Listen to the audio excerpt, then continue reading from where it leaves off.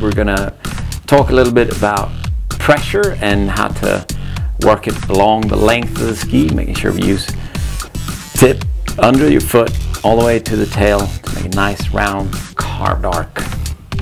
With this approach, what I'm looking for is a more elongated pressure, making it last for a bit longer rather than coming in very abruptly and hitting it hard and sort of bouncing off it.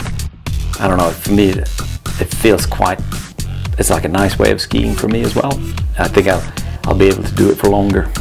Guys, make sure to check out all of these Projected Productions mini-series. They will make you ski round turns just like velociraptors.